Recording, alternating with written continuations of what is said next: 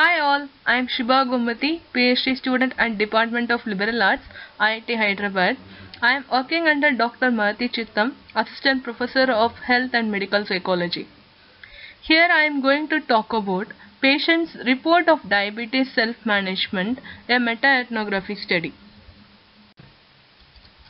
First of all, let me introduce what is self-management. Self-management refers to the individual's ability to perform certain behaviors in order to keep their illness under control and also to diminish or lessen the impact of illness. In specific to diabetes self-management, it refers to the way in which the patient adhere to a set of regimen including diet, exercise, medication and self-monitoring. Diabetes self-management is a complex phenomenon which is influenced by multi-psychosocial factors including patient's personal, social, cultural, environmental and financial aspects. In order to understand this existing complexity, we need to look into this context through qualitative perspective. Qualitative research helps us to understand how these determinants influence the way in which patients process the information and adhere to the prescribed regimen. Qualitative research also provides us an insight into the unexpected findings arised in the quantitative research. Now let's move on to the scientific technique which I have used to synthesize the qualitative findings. Here is the meta-ethnographic technique which was developed by Noblit Hare in 1988. This method aimed to interpret and synthesize the findings of several qualitative research which had focused on a particular phenomenon. In our research, we had focused on exploring the patient's experiences pertaining to diabetes self-management. So for this purpose of synthesizing the qualitative studies which had focused on diabetes self-management, this meta-ethnographic technique was used. This technique follows the 7 steps which are highlighted here. In the subsequent slides, I will explain the steps in detail. Before moving into the explanation of methodology, I would like to throw light on the use of meta-ethnography in health domain. These are all some of the research works where they had used meta-ethnography technique in order to understand the experiences of patients pertaining to their illness and management. With reference to diabetes self-management, a meta-ethnography study conducted by Vermeer et al. In 2006 had focused on exploring the barriers pertaining to diabetes self-management among type 2 diabetes patients in Europe. This study highlighted 2 major key factors including their health belief and patient-physician relationship. The former represents the patient's knowledge pertaining to diabetes, their perception about course of illness and severity or consequences of illness. The latter represents the patient-physician communication, the way in which the patient was received, informed and motivated by the physician and time spent by physician. This study also highlights 2 major limitations. At first it talks about it failed to indicate the relationship exists between patients and caregivers. Here the caregivers includes the family member including their spouse or children. As we all know, diabetes is a chronic illness and patients need to manage their illness on a day-to-day basis. For this purpose, they need a constant support from the surroundings. But this study did not explore the patient-caregiver relationship, which is considered to be crucial for the successful self-management. This study also focused only on a particular population and thereby lacking its power of generalization. Till now we look into why I have chosen qualitative research and the use of meta-ethnographic technique in order to synthesize the findings of the qualitative research. Now let's move on to the aim of this current research. This study aims to synthesize the findings of several qualitative research which focus on exploring the experiences of patients pertaining to their diabetes self-management process. Now let's look into these 7 sequential steps of meta-ethnography which we need to follow in order to arrive at final synthesis. Now let's take few seconds to read out these steps.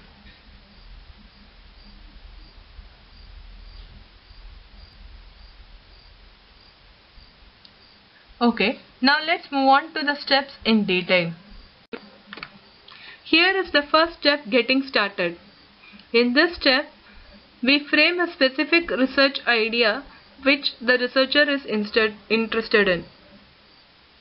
This particular study focuses on exploring the experiences of patients pertaining to their diabetes self-management process, so that we arrived at a specific research question which is focusing on synthesizing the findings of several qualitative research pertaining to that particular phenomenon. Once the specific idea had been framed, our next step is to identify a set of potentially relevant qualitative research works which are specific to that context. Here are the set of key terms which have been used in order to arrive at identify a potentially relevant qualitative research works pertaining to this diabetes self-management process.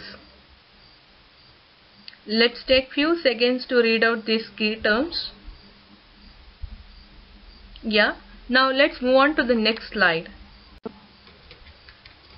These are the 5 databases which we looked into in order to arrive at the qualitative research works which have been carried out pertain specific to this area. So initially we arrived at 64 research papers, and later on these 64 research works have been scrutinized against CASP quality criteria, and finally we arrived at a set of 24 studies which have been taken into consideration for further synthesis. In the subsequent slides, I will explain about the CASP quality criteria which we have used. Step 3. Reading the studies. In this step, we carefully identify the concepts, the research design, and the method of each study. The CASP quality criteria, that is the critical appraisal skill program, had been used in this step in order to arrive at the relevant 24 papers pertaining to this context. These are all the 10 criteria of critical appraisal skill program. These criteria focus on evaluating the study's methodology, including the research design, their sampling technique, the data collection technique, and data analysis and interpretation technique.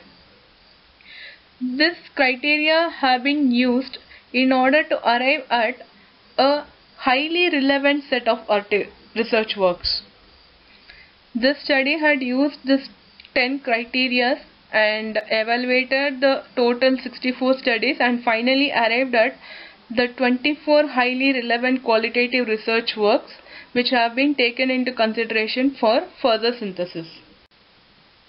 This flowchart represents the scientific way through which we identify the final set of 24 relevant papers.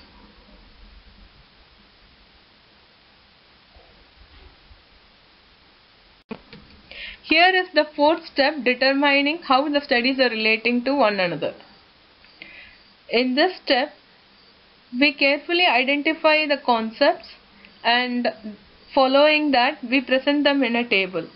Later we read the concepts of each study one by one and trying to find out the relationship which exists between these 24 studies.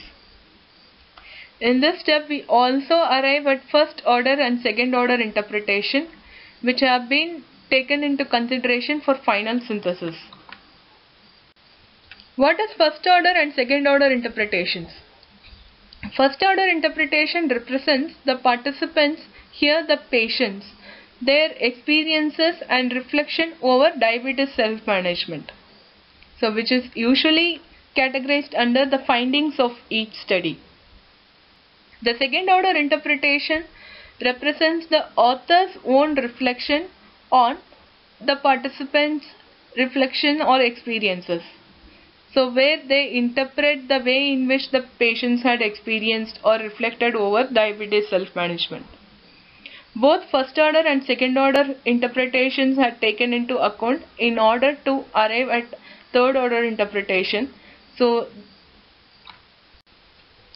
here I am presenting a sample data in order to provide a clear-cut idea about first order and second order interpretation.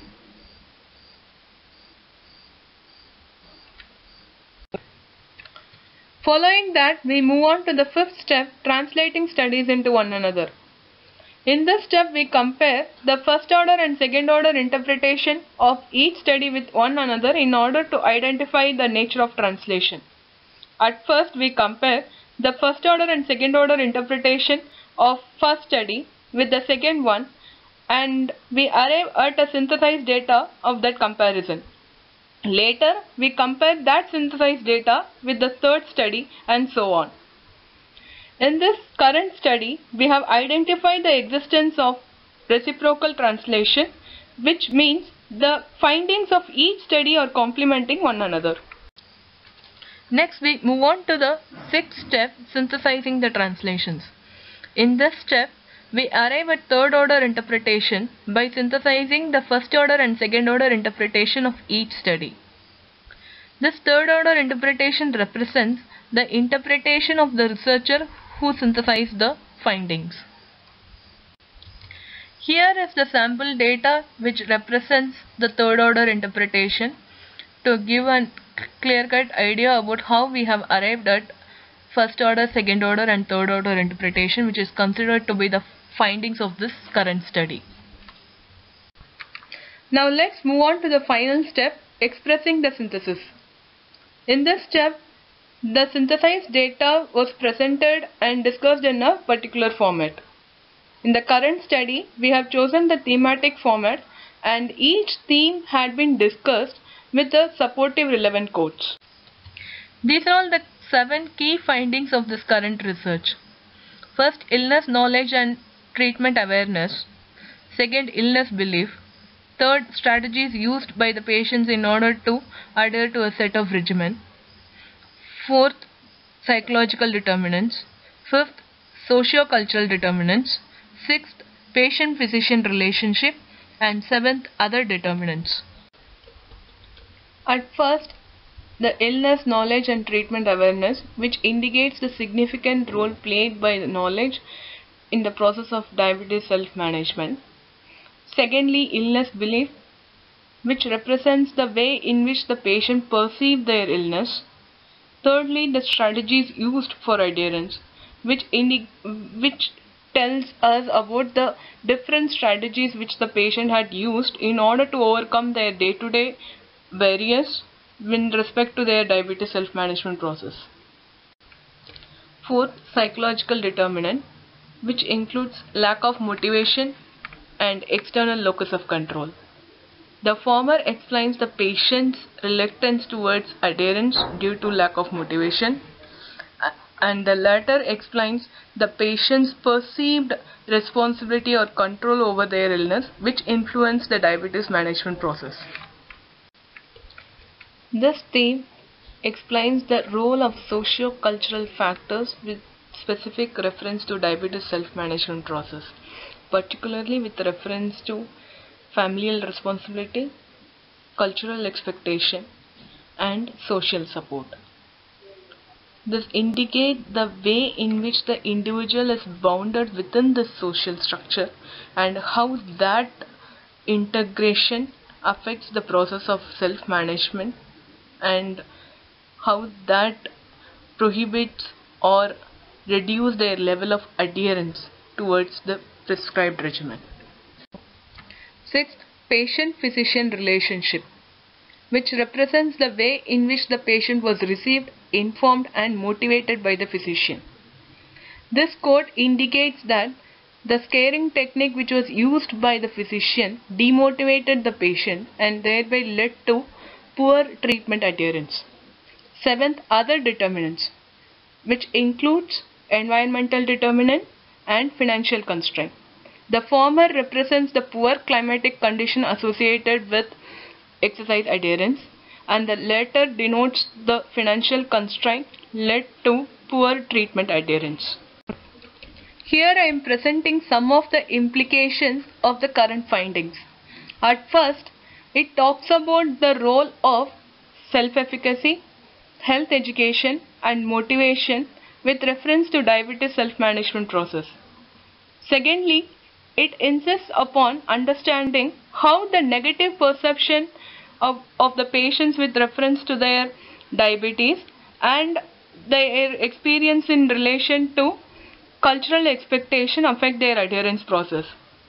And finally, it insists upon understanding the critical role played by the caregivers and physician. The future study should take these factors into consideration while developing an intervention, and also it is important to understand the process of diabetes self-management from a multi-stakeholder perspective that includes patients, physicians, and caregivers. Thank you all for listening to my presentation, and please feel free to contact me if you have any queries or comments. Have a nice day. Bye.